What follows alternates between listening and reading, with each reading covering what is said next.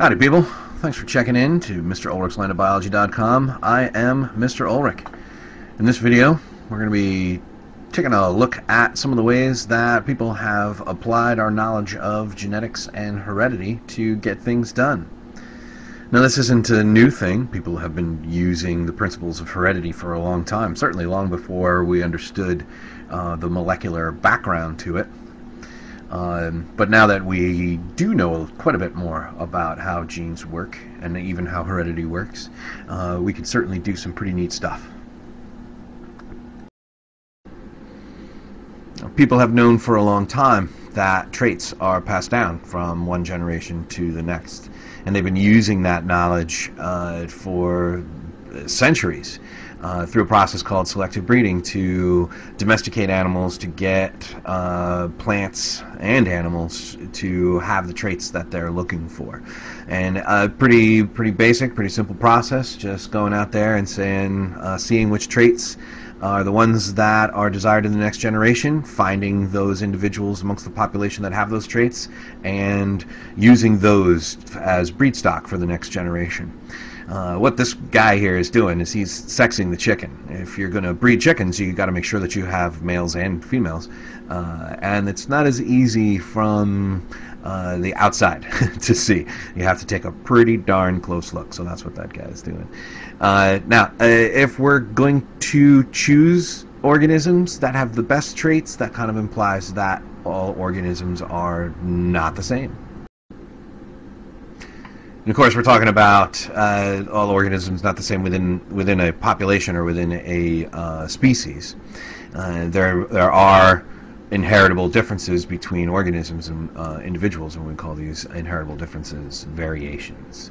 If you're thinking, wait a minute, selection, variation, and your brain is going ding, ding, ding, ding, ding, wait a minute, did we talk about this in evolution? Yeah, there's a pretty striking similarity here between natural selection and selective breeding. In natural selection, it's the environment that's deciding or choosing which traits are beneficial, whereas in selective breeding, it's a breeder who is determining which traits are beneficial. Those traits might not be beneficial to the survival of the organism in the wild, and that's how we end up with domesticated pigs with ears that are so big that they hang over their eyes and they can't see. Traits like this certainly wouldn't persist in the wild, most likely. Now we know that traits run in families, so if we are choosing individuals that are going to mate, that are going to contribute to the next generation, and we're choosing them based on traits that they have, well, since those traits tend to run in families, there's a good chance that those individuals are going to be related. And when we choose individuals that are closely related, we call that inbreeding. Now, a lot of people have a kind of visceral reaction to inbreeding. The first thing they think of are these gross abnormalities, physical abnormalities, oddities that come from inbreeding, and they often will even think of it as inbreeding as a mutagen, like it's going to cause some sort of mutation.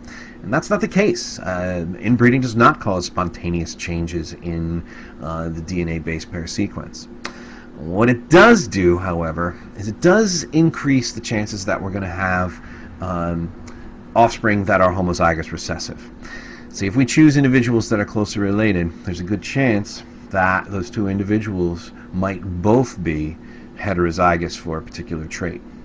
And if those two individuals are heterozygous for a trait, there's a 25% chance that the offspring are going to be homozygous recessive.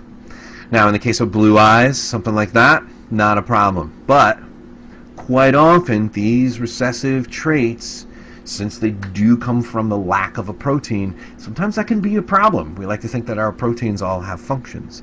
So if you're missing one of those proteins, we may have issues. So inbreeding, something to be avoided. It's probably why we have the trait as a population, as a human population, of thinking that it's gross. That kind of keeps us from having these, increasing the chance of homozygous recessive traits coming out in our populations. Now, that is not necessarily the norm for all other organisms. Inbreeding is relatively routine in out there in the plant and animal kingdom. The term hybrid gets used in quite a few different ways. We can drive hybrid cars that has two different drivetrains, electric and gas. We can be hybrid for a particular trait that's going to have two different alleles for that trait. But in this case, we're talking about breeding. So what are we talking about as far as a hybrid here? Sometimes people recognize that the traits that they want in one organism happen to be found best in two separate species. So in some cases, very rarely, but in some cases, we can actually mate those two different species together. The cool thing that happens is quite often we get what's called hybrid vigor.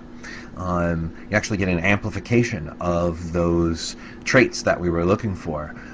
This case is really clearly shown in the mule.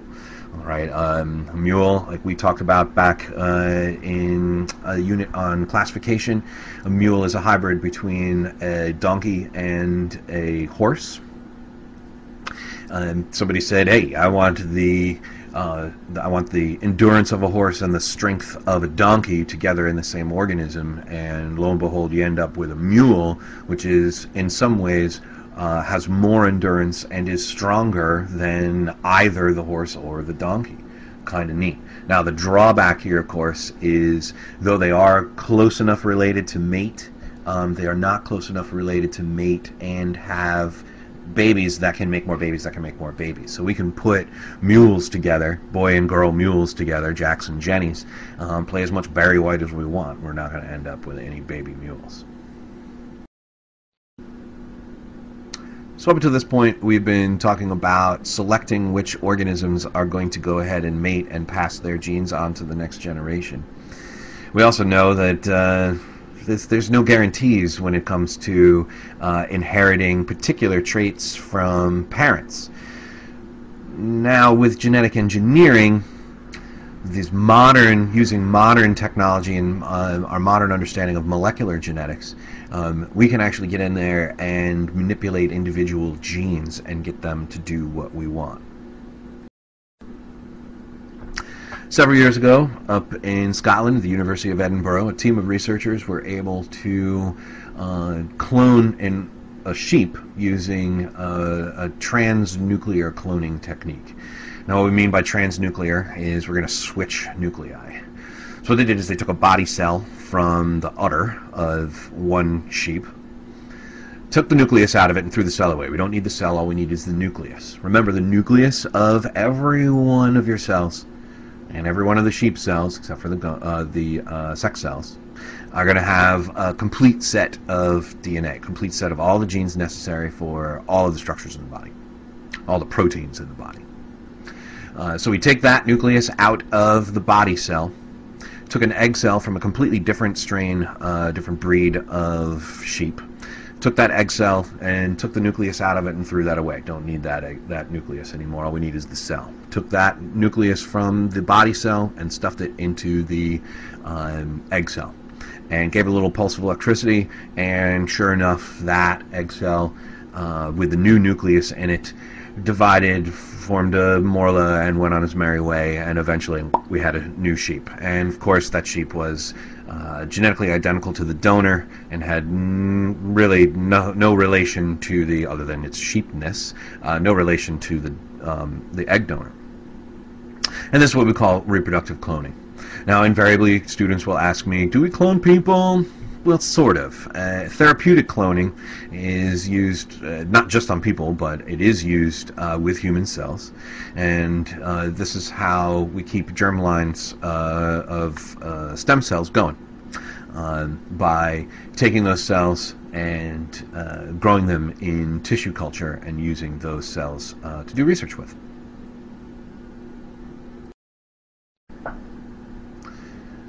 Even with cloning, we're still dealing with a whole genome. So we haven't quite gotten down to the gene level yet. Now we can. When we get into individual genetic engineering, we're going to talk a little bit more here about what we call recombinant DNA. So if we're going to take a gene from one organism and put it into another, that genetic material is going to be recombined with that genome, and we're going to refer to that as recombinant DNA. Back in the day, I don't know how many of you guys are old enough to remember this, but we used to listen to tapes all the time. And quite often, as you're driving down the road, listening to your fabulous new Tribe Called Quest album on cassette, you'd be rolling down the road, and of course the tape would get eaten. And you pull the tape out of the cassette player, and it's all crinkly and gross. And what we'd have to do is cut the crinkled section of tape out and tape the ends back together again so that we have one continuous piece of tape. We can think of DNA a lot like cassette tape, right? It's linear. It remembers information in a long string, and different sections of the tape are going to be individual songs. We can even break it down to individual bars of songs. And back before people used cool and groovy software like Fruity Loops and GarageBand and some of these other things to make repeating loops of short pieces of music, laying cool beats over top of them and making music that way. We still could do that, we just didn't have the digital way to do it. We had to actually take a section of tape, find just that portion of tape that had the music that we wanted on it, cut that out, tape those ends together into another loop, and put that back on the tape machine, and that would play over and over and over again. And we called that was splicing. Now, because it's so similar to working with genes, we refer to it as gene splicing. When I was repairing my cassette tapes, I would usually use scissors or sometimes even a razor blade, but we can't use that on DNA. So what are we going to use? We're going to use what are called restriction endonucleases. These are special enzymes, and their job is to cleave the DNA, but they do it in a pretty special way. They do it not straight across the two chains. They're actually going to cut it in a way that's going to leave a few of those bases unpaired. And those unpaired bases, well, they really want to pair with their complements. And so that turns them into kind of sticky ends. And if we use the same restriction endonuclease on different pieces of DNA, well, that means that they're going to have the same sticky ends. And now we can start to rearrange and splice the ends of those DNA parts together. Now, these restriction enzymes are also used in gel electrophoresis, if you remember way back when we talked about this. Back in the beginning of the school year, we did our unit on tools of the biologist. We did talk about gel electrophoresis, so just to refresh your memories, gel electrophoresis is a way to separate and sort different sized particles of DNA. So how do we get the different sized particles? Well, we'll start out with a big long string of DNA, and we'll use a particular restriction enzyme to cut it into little pieces. And that will yield DNA of different sizes, little fragments that are different sizes. We take that combination of that mixture of fragment sizes and put them in the well, in one of the wells, turn on the power, and that's going to cause the particles of DNA to move through the gel. The larger molecules, because they are bigger and clunkier, don't go as far, and the smaller particles, which can move faster, actually go further through the gel. And so that starts to spread them out and sort them by size. Now, the way this is used most famously on the Maury Show to determine who's your daddy. The idea is, if two people are closely related, that means that those restriction sites, the order of bases that that particular restriction enzyme will cut at, those restriction sites should be in similar places if our DNA is similar. And that means that when we use the restriction enzyme, we're going to have similar sized fragments.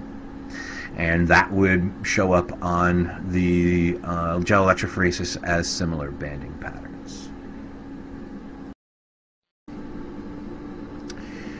Us humans, we're pretty crafty in the laboratory. We can do a lot of things. One of the things we can't do, however, very well is make proteins. Certainly make specific proteins from scratch. So taking individual amino acids and gluing them together in just the right order to get the properly shaped protein that's going to do what we want to do, we're not very good at that. What we are really good